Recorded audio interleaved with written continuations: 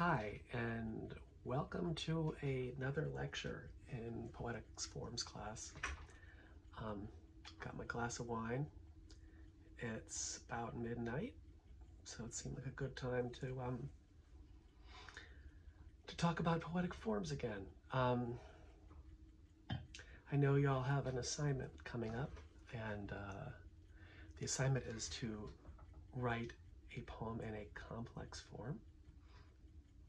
Those include Sestinas, which I sent you a couple examples of, Villanelles, and I also said that you might consider any of the other stanzaic forms that Paul Fussell mentions in his chapter on English stanzas in his book that you have been looking at.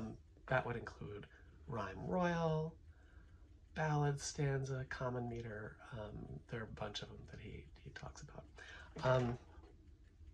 So when you turn your poem in, and if you opt for one of those, just make a note of which one you're doing so that I can keep track. I also said that if you wanted to try to write a different kind of sonnet from the sonnet you wrote last week, that'll work too. So today what I want to talk about are three poems, one Villanelle, one Sestina, and one poem in common meter.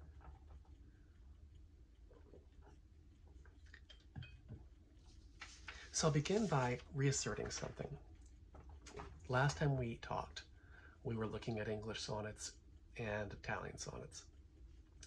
And I was trying to communicate the idea that whereas, with free verse, we often get that sense of inevitability, I think I called it, that feeling of listening in on someone thinking for a little while, the poem enacting that thought on the page, until somehow we get booted out of the mind of the person whose thoughts we're listening in on, and find ourselves in the position of trying to understand what it was we just heard. Sonnets, I said, were closed forms. That is, they inevitably end on the 140th syllable if you're doing it right, or as long as you're not writing a Curdle sonnet or something. And they have very, very prescribed architectures. We said that the English sonnet has 4 sections, 3 quatrains, and a couplet. And in that way, it is perfectly suited to building an argument. We said going from point to point to point, and then twisting the argument or undercutting the argument or changing the terms, or as I think I said, then stabbing you in the stomach. And we said that an Italian sonnet begins with an octave, an 8-line stanza, and then offers us a sestet, a 6-line stanza. And it's good for a very different kind of thinking. A 2-part poem is necessarily going to think differently from a 4-part poem. And here we say that the poem, the ideal Italian sonnet, often offers us a thought and then offers a counterpoint, or it asks a question and then answers a question. So the 2-part architecture is different from the 4-part architecture, and that dictates exactly how the poem appears to be thinking to us, or how it appears to be speaking, what kind of arguments it can make, and what kinds of arguments it can't make. For instance, I've never read a good narrative sonnet. It just doesn't really work. Sonnets aren't good at being narrative. Sonnets are good at being meditative. Ditto with these next 2 that we're going to look at here, the Sestina and the Villanelle. I sent you all a little plan for how a Sestina works. It's incredibly complicated. Basically, I'm just going to tell you again roughly how it works, but consult your sheet that I emailed you before you try to write one of these things. They are famously the most difficult verse form in the English language to write. They didn't originate with the English language. They originated with the Italian language. Maybe that's got something to do with it, but I doubt it. Basically, the Sestina works like this. You're going to have 6 6-line stanzas. 6 6-line stanzas. If you're going to be strict about it, each of those lines is going to be an iambic pentameter, but you don't have to be. The Bishop poem I gave you is actually largely iambic tetrameter. Most of the good sestinas I read, which are not very many, are in rhythmic but not metered lines. These 6 lines are going to have 6 end words. We'll call those end words end word 1, 2, 3, 4, 5, and 6.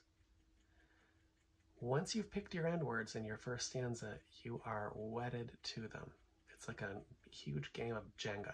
You can't start messing around once you picked your 6 end words, because those end words are going to repeat as the end words of every single stanza in the poem.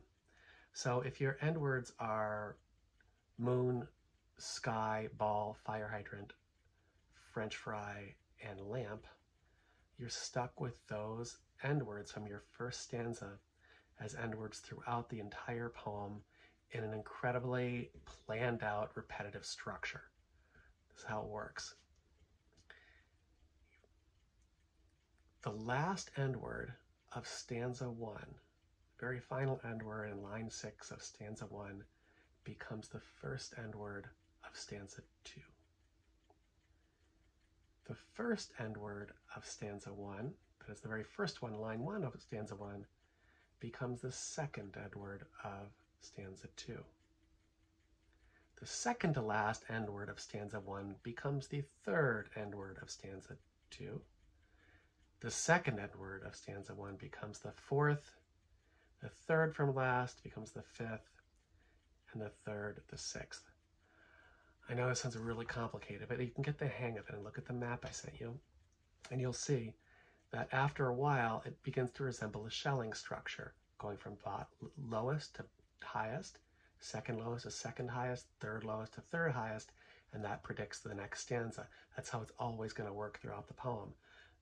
You're going to repeat that exercise with the end words of the stanza preceding the stanza that you're working on all the way through till you get the last of your 6-line stanzas. Okay, that's really complicated. And what this basically means is that once you write your first stanza, you're going to have to keep hitting those end words perfectly all the way through in this pre-formatted order. At the very end, you're going to have the tercet. And if you didn't think this was challenging enough, the tercet makes it even more challenging, because in the tercet you have 3 lines, ideally of iambic pentameter. That is, you've got 30 syllables, and you have to fit all 6 end words into those 3 lines. One end word has to be in the middle of the first line, and the next has to be the last. Another end word has to be the middle of line 2 of the 3-line ending tercet, and then the last line, and then the middle, and then the last. So all those end words have to come real close together in the end. They've been dancing for a while, sort of far apart. Now they're jammed up together. That final section is called the envoy, and it should probably resemble, in some ways, the workings of the couplet that comes at the end of the English sonnet. Okay, that's a lot. That's a lot to say. I think the thing to remember about sestinas is this. There are a few sort of hints, and then we're going to look at one. Hint number 1. A sestina, like a sonnet, participates in its own architecture. That is, there are certain kinds of thinking that are available for sestinas that are probably not available for sonnets, right? Totally different architecture, different kind of thinking. But as with sonnets, man, don't try to write a narrative sestina. It's just not going to work. It's really hard to get narrative storytelling into a sestina because you have to keep on hitting those end words, and you hit those end words, they just pull you back from the story. I mean, the whole point of the sestina is you may be progressing down the page with your eyes as you read the thing, but really the poem is probably not progressing through time in that way. I like to think this, though. There is something diabolical about a sestina. It keeps on returning to those words over and over and over again in this incredibly complex dance. And in that way, there's something about the sestina that suggests to me an obsessive mind, a mind that's going around in circles, like the Sestina seems to go around in circles, that keeps on coming back to the same images and the same ideas over and over again. We said at the very beginning of the class that all poetry has at its fundamental core repetition, but the Sestina's repetition is in some ways insane. So I think when you're thinking about what to write your Sestina about, begin from a position maybe of obsession or of obsessiveness, or of something that might keep a mind turning around and around a subject. I think you'll have much more productivity there than if you think, well, what kind of story can I tell? Or what happened in my past that I can sort of, talk about in a reasonable and logical way. It's just not going to work that way. I'm going to read, the other clues I've learned about Sestinas are these. Your end words should be thematic, right? You're going to keep returning to them. If your end words are not thematic to the poem, you're going to have a really hard time using them. Your end words should be interesting. If your end words are the, then, or, and, or whatever, you're going to have a really boring, Sestina.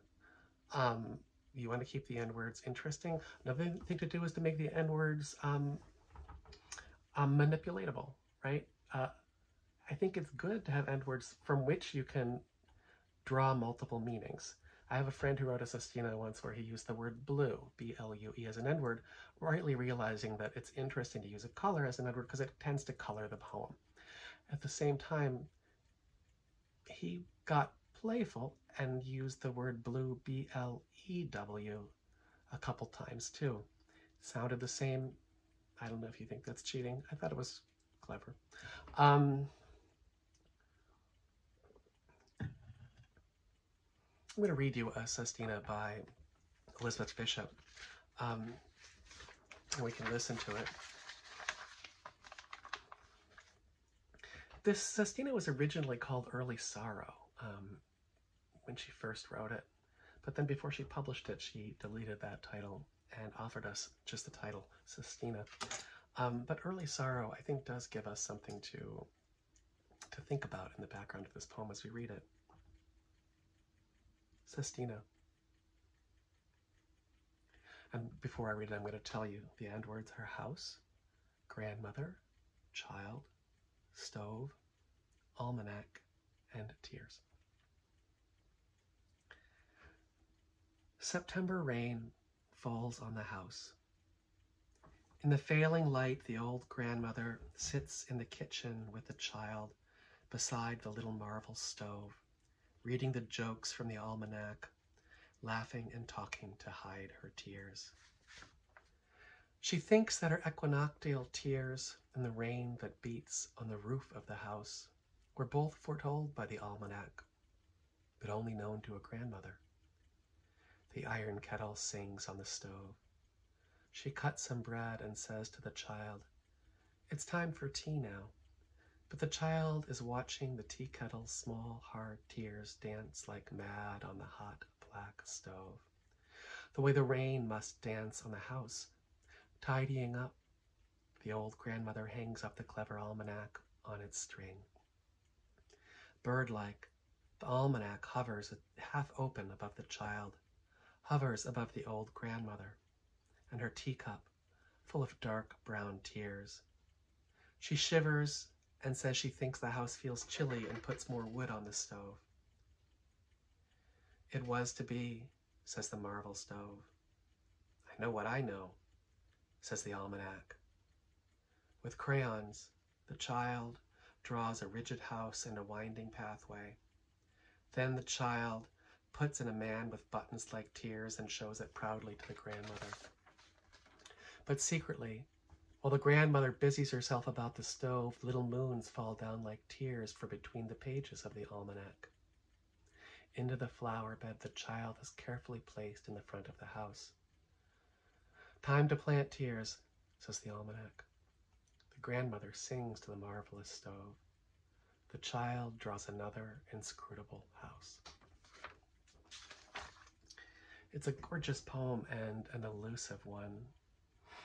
It's hard to look into this poem. We've looked into others in this class and argued about what what its meanings are, what its hidden and not so hidden meanings are, and what the tensions are that are at work in it. Instead, it seems to live inside the memory of a little girl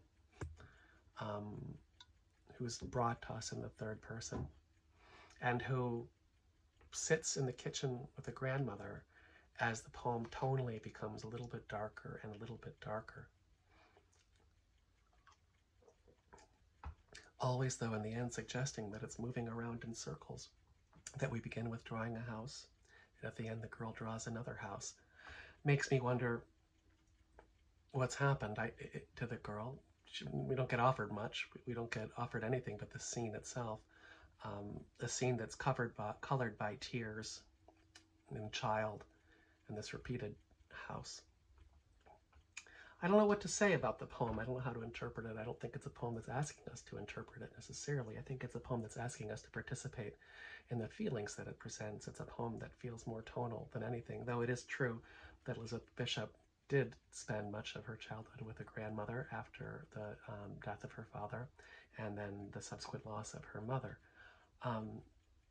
So maybe the poem is thinking about how memory works, how we remember our childhood, and how we remember our childhood often on a loop, again beginning with the drawing of the house and ending with the drawing of a house colored by tears. One of the things I would note from this poem also, not only that the end words are beautifully chosen, and the repetition, I think when you first hear it, you don't even hear the repetition necessarily all that much, unless we call attention to it. Part of the way that she does this, and part of the things you should think about while you're writing your Sestina, is that most of these lines are enjambed. That is, most of these lines do not end in punctuation.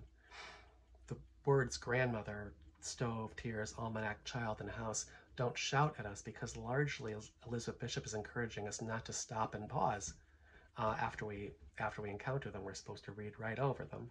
But secretly, while the grandmother busies herself about the stove, the little moons fall down like tears from between the pages of the almanac into the flower garden the child has carefully placed in the front of the house. There's only one end-stopped line in that stanza. And because of that, the repeated words feel, I think, effortlessly woven into the poem. If she had ended each of these lines with a comma or a period, we would get that feeling of the poem arrowing towards those end words and then stopping there and taking a breath, while the poor poet who's writing this damn thing has to think of another line that she can arrow towards and another word that she can end on. So one hint also is to think, well, how can I enjam these lines? How can I make these end words function in the middle of sentences, not immediately followed by grammatical pauses? Another thing to think about, and one of the things I've noticed about Sestinas that aren't working, is that they tend to have really good first stanzas, pretty good second stanzas, and then the lines get longer and longer and longer, so that a poem that might begin with a roughly 10-syllable line count is up to a 20-syllable line count at the end. And of course the reason for this is that the poor poet is trying to come up with yet another way to hit that end word, and she's trying to add more and more words to get there, because more and more words feel needed, because how do you have any economy of language and also hit these same words over and over again, keeping them interesting? So if you see that happening to your Sestina, I think that might be a suggested point of revision. Okay, I wanted to look at a Sestina, read one out loud, tell you how it works, in case that's what you want to do. I sent you a couple others also, so take a look at those. Okay, what's a Villanelle? Like a Sestina, a Villanelle also depends on a kind of diabolical series of repetitions. But in the case of the Villanelle, the repetitions are of complete lines. Now, as I just said with the Sestina, if you're going to have to repeat these words over and over and over again, you're going to have to keep them interesting. And one way to keep them interesting is to pick words that have many functions, right? That can mean different things in different contexts. You know, if you pick the word grapefruit in your Sestina, man, you are stuck with that grapefruit all the way through the poem. Again, if you pick the word blue, you have a little bit more to work with, and your reader doesn't think, oh my God, here comes this grapefruit again rolling up to me. The same applies to villanelles, though we are repeating entire lines. The trick of the villanelle is to make the repeated lines mean something a little different each time we encounter them, right? Or if not mean something different, become more and more, perhaps emphatic each time we encounter them. Bad Sestinas are boring because we see the words coming, we're waiting for them. Bad Villanelles become boring for the exact same reason. Here's this repeated line again. This seems to mean the same thing just a minute ago, but he's going to tell it to me anyway. That's how a bad Villanelle feels. So your job is to make the lines mean something a little different each time we get there. Now, one way to do it is to change the lines a little bit. I'm going to look at a Bishop poem and she changes the lines a little bit. That's strictly speaking not what a Villanelle would do. Strictly speaking, it would repeat the line exactly. But good writers realize that following strict rules at the expense of good poetry is probably a bad idea. Bishop was certainly a great poet, and she certainly plays around a little bit. So that's one way to do it, is to vary your lines a little bit. Another is obviously to vary the context. That is, each repeated line exists in a separate stanza. So if the line's not going to change, the stanza's going to have to change things. So we're talking about a 1, 2, 3, 4, 5, 6 stanza poem, right? So that's many opportunities to change things. Again, you're going to have a really hard time writing a narrative Villanelle. Things just don't happen in Villanelles. Things repeat in Villanelle, so it's hard to make narrative progress. Things repeat. Again, the suggestion of the Villanelle is often also an obsessed mind, a mind that's going around and around and keeps returning to these same words. But to keep it interesting, we can't merely do that. The stakes have to change. Okay, here's roughly how a Villanelle works. A Villanelle works this way. Again, as with the Sestina, your first stanza is going to predict how the rest of the poem's going to have to work. Your first stanza has 3 lines. Remember, that's a tercet. Of iambic pentameter, ideally, but again, you know, do it the way you want to do it.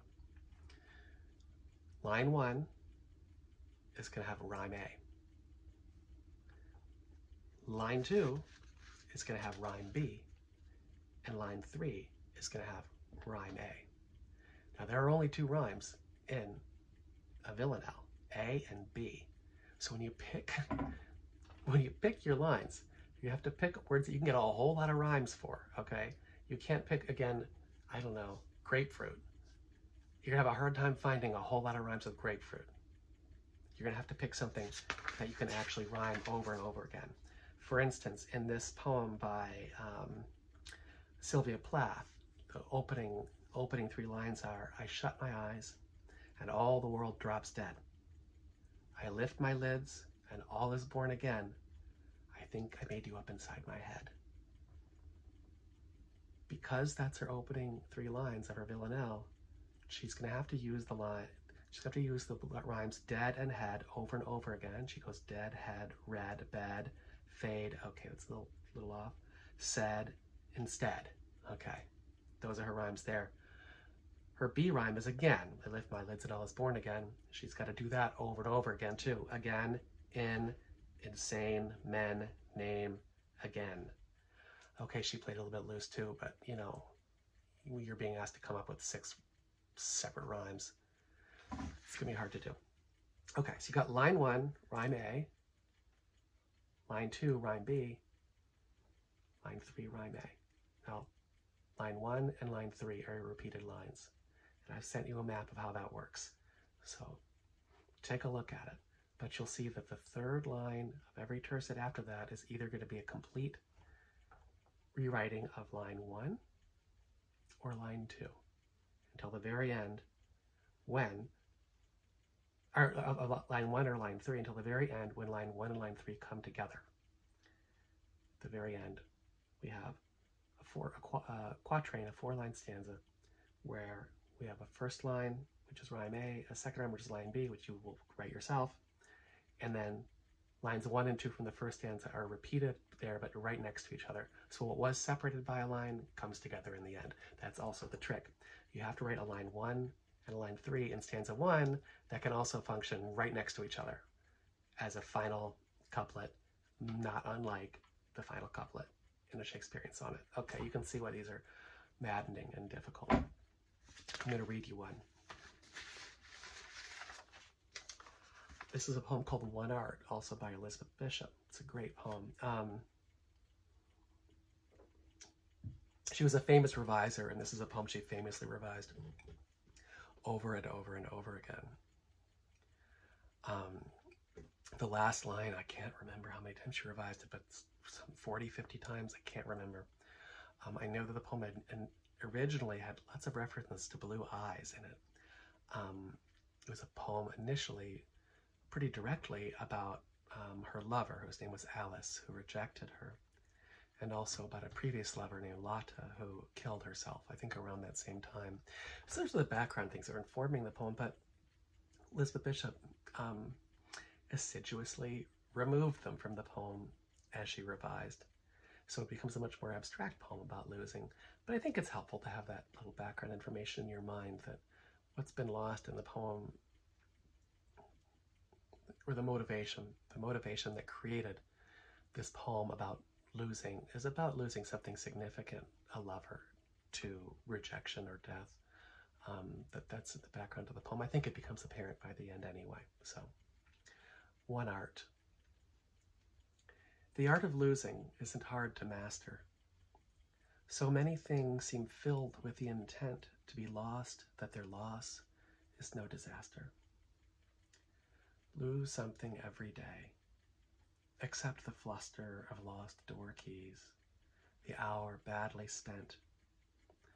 The art of losing isn't hard to master. Then practice losing farther, losing faster. Places and names and where it was you meant to travel. None of these will bring disaster. I lost my mother's watch. And look, my last, or next to last, of 3 loved houses went. The art of losing isn't hard to master. I lost 2 cities, lovely ones, and vaster. Some realms I owned, 2 rivers, a continent. I missed them, but it wasn't a disaster. Even losing you, the joking voice, a gesture I love. I shan't have lied. It's evident the art of losing's not too hard to master. Though it may look like, write it, like disaster.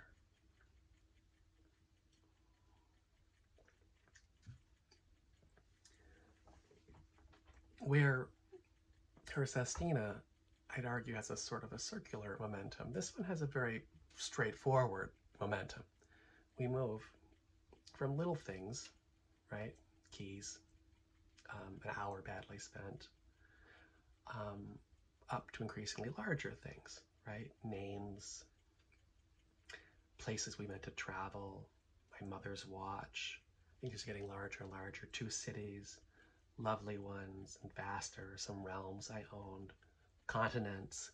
They're getting larger and larger, but they're always pointed in that forward momentum to this phrase, even losing you. She doesn't tell us the nature of that loss, whether it's to death or rejection or perhaps a lost friendship. You can fill it in. But obviously, given the progression of these things, the loss of the you is certainly larger than the loss of a continent, right? So it's a pretty large loss. And when sense is then in the poem, somebody telling herself, look, I can handle this. It's art of losing isn't hard to master.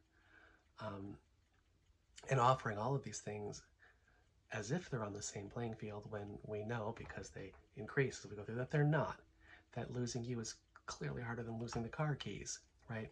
That is, losing you might indeed be very hard to master. She offers us that at the very ending, when she brings lines 1 and 3 of the first stanza together. At the very end, the art of losing is not too hard to master. It's a change there. She says at the beginning it isn't hard to master. Later she says it's not too hard to master, which seems to me to be a qualitative difference. This is not too hard to master, but for whom? Is it maybe still too hard for the speaker? Has she been trying to soothe herself and then at this point begun to realize that this self-soothing or self-encouragement hasn't actually worked? I don't know. The next line suggests it. Though it may look like, write it, like disaster. The question for me is, what does the it refer to there? Does the it refer to like disaster? If we're told to write it, the words like disaster, then okay. It might be a disaster, but it's probably not. It's probably like disaster, which is to say that we can get over something that's like disaster. Or is the it, write it, does that refer to just the word disaster? If it refers to the word disaster, then I think it suggests that the art of losing is actually hard, maybe impossible to master. That the poem's realization and its final word is disaster. That's the thought that she leaves us with, which is to say that she hasn't gotten over it. And you know what? Of course she hasn't gotten over it. Of course she hasn't gotten over it. You know how you know? Because the person who is offering us this poem, the speaker in this poem, has constructed this incredibly elaborate architecture, this incredibly difficult poem to write, and has offered it to us and said, look, I'm over it. Nobody who constructs this is over anything. The fact of the poem's existence, I think, undercuts the initial statement of the poem that the art of losing is an art to master. If it isn't so hard to master, why is it being offered to us in such an impossible verse form to write? It's a terrific, terrific poem. It has a little ironic wink in it, but it also has, I think, wells of enormous feeling. Okay. Those are Villanelles and Sestinas. Good luck with them. If you want to try something else, take a look at the Fussell. I began the semester with y'all by looking at Emily Dickinson, so I thought, since we're kind of coming to an end here, we'd look at Emily Dickinson again, and to think about the meter that Emily Dickinson likes to employ. She employed it a great deal. It's called the common meter. You might remember that from class number 1, also known as the hymn meter. And we had said that it was the meter of many Protestant hymns.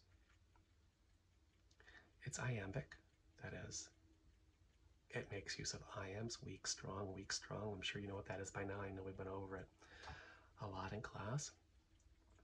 But its beat count alternates from line to line. Beat count in line 1 is 4. Beat count in line 2 is 3. So it's iambic tetrameter, followed by iambic trimeter, followed by tetrameter, followed by trimeter. That's ballad stanza. You know you're in ballad stanza. Remember this when you can sing it to the tune of Gilligan's Island? Because I could not stop for death, he kindly stopped for me. The carriage held but just ourselves and immortality. I think that was the poem that we looked at a long time ago.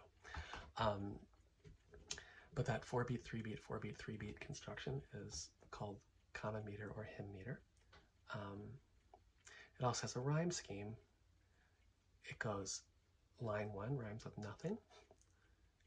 Line 2 rhymes with line 4. And line 3 rhymes with nothing. So they're quatrains going X, A, X, A, where X is an unrhymed N-word. Okay. I think that's what you need to know about this. We'll just look at this one. It's called I Heard a Fly Buzz When I Died.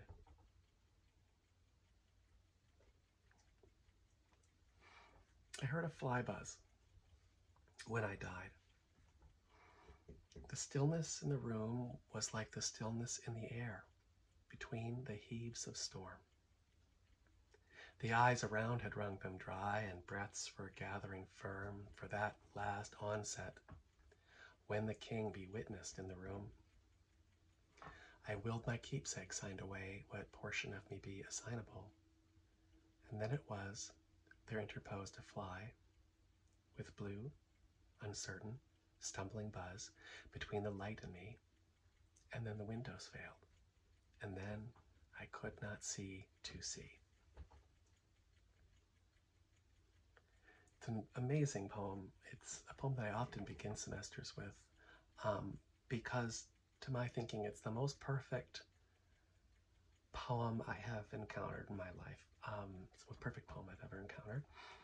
And it's a really complicated one because, like so much of Emily Dickinson, she begins always in a kind of uncertainty. We don't know what's happened. We don't know where we are. A lot of options are offered to us. When she says, I heard a fly buzz when I died, we don't know whether the death is literal or figurative initially. We don't know if it's about an emotional death or a literal death. The stillness in the room was like the stillness in the air between the heaves of storm. It's quiet in the room. For sure, it's quiet like the stillness in the air between the heaves of storm. What's suggested there? Is that the silence between two thunderbolts or something like that? That sort of eerie silence that we get? Or she uses the word heaves here, which is an unusual word. It's the word you want to look at. Maybe she means between two breaths, between the heaving of one breath, the heave of one breath and the heave of another breath. It's the silence between that. We are in the room where somebody appears to be recollecting her own death. So that makes sense that her recollection might be of the silence between her own breathing. Maybe it's the silence between two breaths, which is to say a couple of seconds, and that's the amount of time that elapses in this poem. Or maybe the silence is between one breath and the next breath that never comes, in which case an eternity elapses. It's a real typical Emily Dickinson thing to do, is to sort of bend your mind with a meditation both on a short time and on eternity simultaneously. You'll remember that other poem that we looked at. We said the horses' heads were toward eternity. That poem too had that kind of thought at its core. So anyway, stanza 1 offers us a lot. It seems as though the poem is told from beyond the grave. There is a tradition for that. A lot of poems are told from beyond the grave. Beginning with the Odyssey and at some points in the Odyssey. So it's told from beyond the grave. A speaker recollects her own death and offers us this idea of heaves of storm. The eyes around, she tells us, had wrung them dry. What does that mean? The eyes around had wrung them dry. Does that mean the eyes had cried themselves out so much that they had no more tears in them? I think that's possible. But to wring something dry also feels violent to me. Maybe violent crying, but I could wring you dry with my eyes, right? I know I'm bad at that. I'm basically a nice guy. But when I get mad enough, I might wring somebody dry with my eyes. I don't know if that's an entirely clearly a statement about crying. I think, as with much of Dickinson, both are sort of true. We don't know if these are honest mourners or if there's something else going on. And breaths were gathering firm, she says, for that last onset, when the king be witnessed in the room. Well, we know what's happening there, right? People are gathering their breaths for that last moment when the king, when God, right? God comes down and he's witnessed in the room, right? Why does God come after you die? Well, he comes to tell you whether you're a lamb or a goat, I think. Right, okay. It's where God's hopefully going to come. Of course, he never does. I willed my keepsake, signed away what portion of me be assignable, she says. And then it was there interposed a fly. Okay, she sold everything away except for her soul, keeping that portion for God, right? And instead of God, a fly interposes with blue, uncertain, stumbling buzz between the light and me, and then the windows failed, and then I could not see to see. I don't know if the windows that fail here are the windows outside of the room, or inside of the room, right? It's the 19th century. Light comes through those windows. The fly, we're told, is between the light and her, and the windows fail. Or if the windows failing is a way of talking about her own death, the eyes being the windows to the soul. Maybe those have failed. It's unclear. I think the hook you can hang your coat on in this poem, though, is what the fly means to you. And a lot of people have offered a lot of readings on what this fly means. In my lifetime, I can think of a few. First is that the fly is God. She just doesn't know it, right? The fly is God stumbling across that window between the light and her, between the sun coming through the window and herself. You know, that would make sense. Transcendentalism was happening when she wrote this poem. Part of the transcendental idea is that God exists simultaneously in all things, even the smallest fly, says Emerson, right? So this could be a poem in which the speaker is expecting a king to come, and that's what God does. He comes and judges us. But really, God has existed simultaneously in all living things and comes in the form of a fly to tell her this, but she doesn't understand it. Okay. Option number 2, of course, is she's dead. We don't know how much time has passed, as we pointed out in the first stanza. How much time happens between these heaves of storm, right? And dead flesh does attract flies. So maybe this isn't a theological poem at all in the way we thought it was. It wasn't when we're trying to understand who God is. Oh, it might be a fly. Maybe it's a poem about decay. That is, we expect God to come and judge us. But the fact is, there's only decay that attracts the fly, not death that attracts a maybe benevolent God. That could be the case too. I'll offer you those 2, and I'll know that you probably have 3 or 4 others you can think of, because finally, I think what this poem tells us is, I don't know what happens after you die. Maybe there's only decay. Maybe there is God. Maybe there is an afterlife. Maybe there's a kind of a limbo in which this voice speaks. I don't really know. The point of the poem is not to answer your questions about whether God exists and what happens after you die, but to offer possibilities. I remember a student once pointed out that Satan is often called Lord of the Flies. Maybe those people are wringing each other dry for a reason. Maybe she hasn't been such a good person. Maybe the fly is Satan. Okay, that sounds fine too. But structurally, you said the poem is in common meter, hymn meter. I know we've talked about this earlier too. Structurally, the poem is participating in the tradition of the hymn, and that makes it interesting, because this seems to me to be a hymn that doesn't do what hymns normally do. Normally, hymns express faith in God. This one doesn't do that. This one says, I don't know if there's a God. I don't know. I don't know. There are lots of possibilities here. And you can track that discomfort within the hymn meter through the rhyme, which gets more and more unsettling as the poem progresses. Initially, the rhyme is room and storm. It's a slant rhyme, and as we've said in class many times, slant rhyme can be unsettling. Firm and room are the next 2 rhymes. Those are even more slanty, even further apart. The next stanza, bee and fly. I would argue that's hardly a rhyme at all. Only at the ending do we get me and see, between the light and me, and then the windows failed, and then I could not see to see. Here, the poem seems to end on a happy note. It clicks shut like a nice box. The rhyme is perfect. I think it's up to you to decide whether that nice note at the end suggests that a conclusion has been reached, or if that's ironic. No conclusion has been reached at all. And that nice little neat ending is a little wink from Emily Dickinson saying it feels like a nice ending, but it isn't. I think we saw a little of that when we looked at a poem by Anne Bradstreet earlier this semester as well. Anyway, okay, those are 3 forms that you might choose to write in. Common meter, Sestina, Villanelle. I wanted to finally think about one last thing. Here, we've looked at a lot of verse forms this semester. We've talked about a lot of different meters. Forgive me if I've repeated myself. I know we did actually discuss this poem a little bit earlier. But I wanted to talk finally about something I promised I'd talk about. I mentioned it about 6 classes ago, and I said we return to it in the end because it's an important thing to think about in the end. And it is this idea that Paul Fussell brings up in the reading you were supposed to do for whenever, since we're in coronavirus time and sometime you were supposed to do it, about being conventional.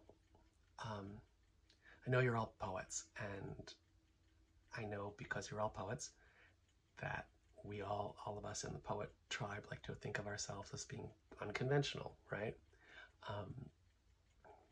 Our friends are bankers and, I don't know, lawyers and teachers, but we're poets, we're unconventional.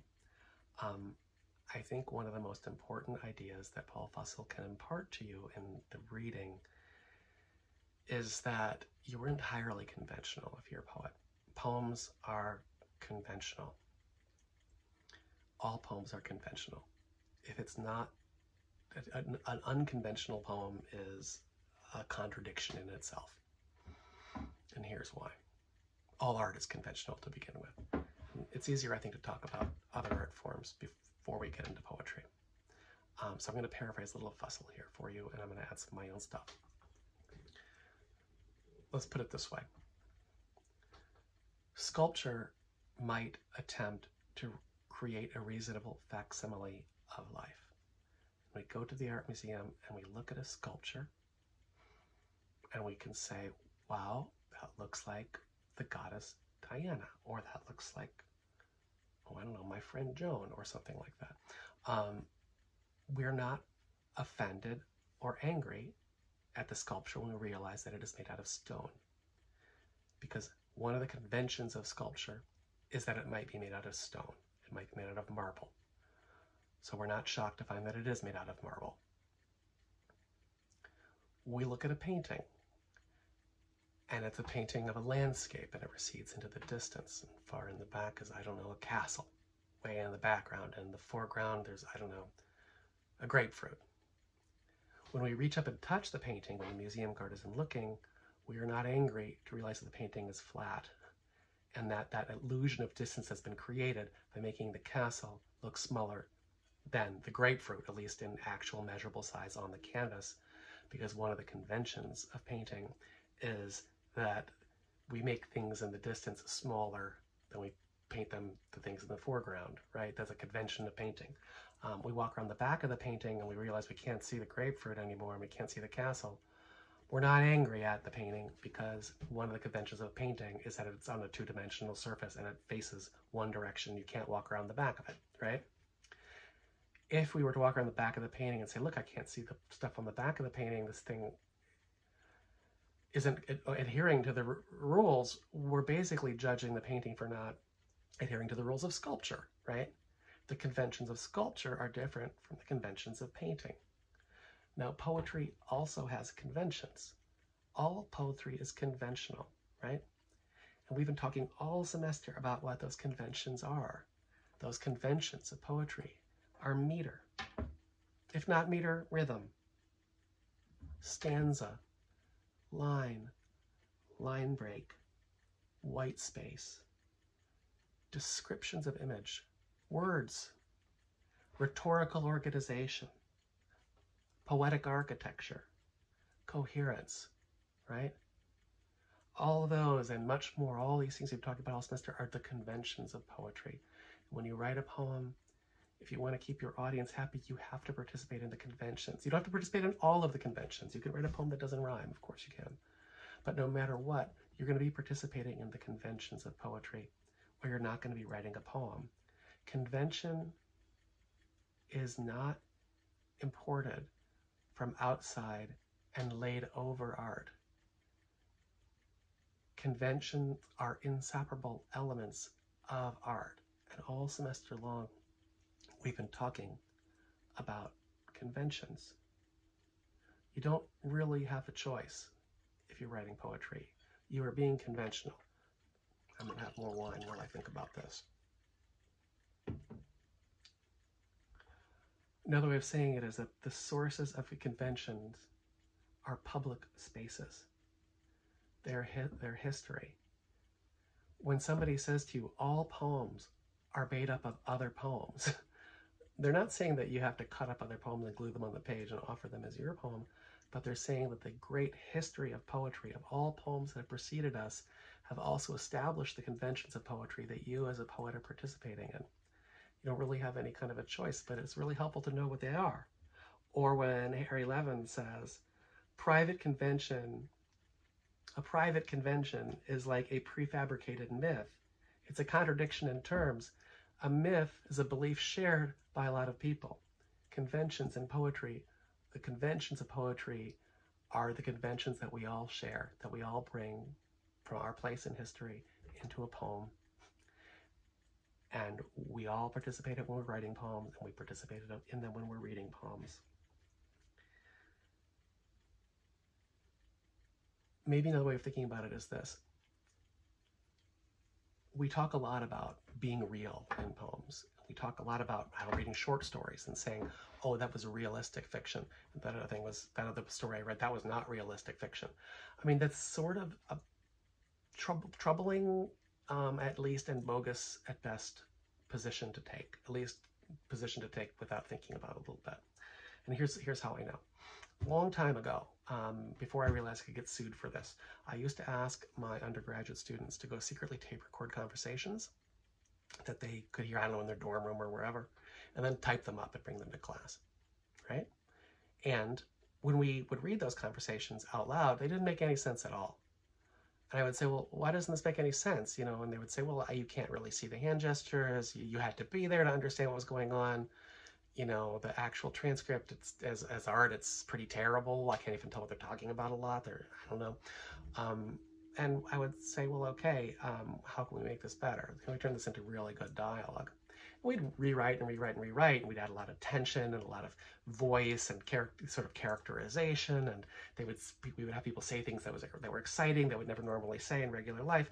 And eventually what we were doing is we were creating a realistic dialogue, something we would call realistic dialogue, out of what was actually real dialogue, which is an interesting thing to say. We would say that the more, in this case, dialogue appeared realistic, the more we worked to make it appear realistic, the more we moved away from what was actually real. And I think this too speaks to the idea of convention, that there are certain conventions of fictional dialogue that authors make use of, right? In order to create a semblance of realistic dialogue. But weirdly, in order to make realistic dialogue, you have to move further and further away from actual real dialogue to do it, right? So I think it's a perfect thinking also about convention, that convention exists for a convention in poetry exists for us to create a positive experience out of words, right? When I say that, and out of thoughts, when I say a free verse poem, for instance, mimics thought, part of its mimicry of thought is moving it as far away from actual thought as possible in order to make it interesting through the use of line break, white space, stanza break, all of those suggestions of unarticulated thought before thought bursts into articulation, right? All of those things are not actually true to thought, but we create the illusion of thought through the conventions of poetry in order to create what feels like real thought, even as it moves further and further away from thought. All right, it's a really complicated idea. What I really want to get to here is that this whole class has been about conventions. I haven't really used the word a lot, but that's what the class has been about. That there are deep conventions in poetry. They're different from the conventions of sculpture and painting and movie making and all other kind of art making. They're uniquely suited to poetry, and part of the job of this semester has been to learn how to deploy some of those effectively, to use them to create the illusion of a complex and interesting mind, or to create the illusion of a complex and exciting and performative speaker. And with that, I'm going to end this lecture for tonight. I'm signing off. I hope you all write great Villanelles, great Sestinas, great poems in common meter, or however you want to choose. And I'm looking forward to talking to y'all on the phone the coming days. Bye.